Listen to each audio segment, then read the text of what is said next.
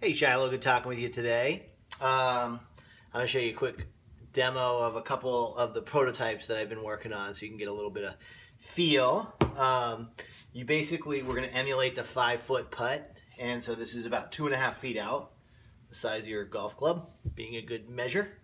And this one has a physical hole on it, so there's some good with that, and that makes it more precise, more demanding. Didn't make it, as you can see, so there's no denying whether you actually made it. Boom! This one is a virtual hole, and so it's always just going to return back smooth. And so here you're just focusing on, it's kind of like a speed bag, just focusing on your stroke.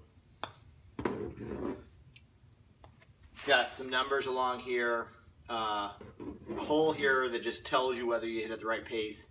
If you want, you could move back and emulate a further shot.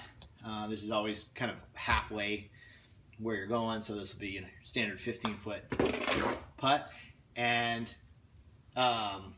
when it's fabricated properly, then these will actually always return straight back to where the putter was. It's not 100% correct right now, so that's why it'll go a little cattywampus, how it goes up that way and back that way.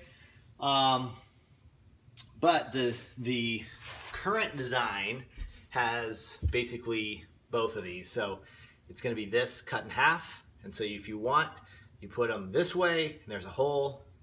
You put this side over on that side, and there's not a hole. There'll be two edges cut out the side, so it'll kind of make sense when you see it. But yeah, that's where it is, and this will be like the prints ready. I'll send you a picture of it too, so you can see that.